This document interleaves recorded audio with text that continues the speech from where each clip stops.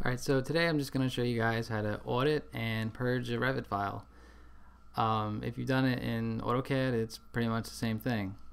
So the trick to auditing a Revit file is that you cannot actually have the file open. You got to do it as you open the file. So either click open here or open up here and go on the bottom of the open window and click audit. It's going to give you a warning that it'll take forever, so just hit yes.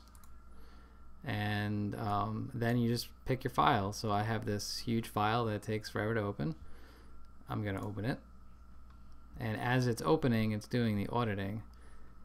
And then once you audit, you can go over to the Manage tab and then Purge Unused.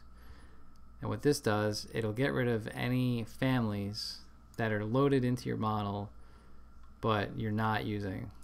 I would check none and then go through each one and check it to make sure that you don't actually need it, because there may be some profiles or some railings or stairs or a few specific things that you may want to keep in your model.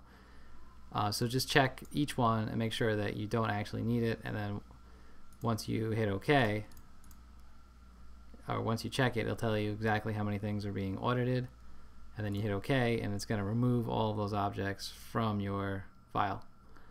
And when you save it, hopefully you should notice that the file will be a little smaller. So I hope this helps. Thanks.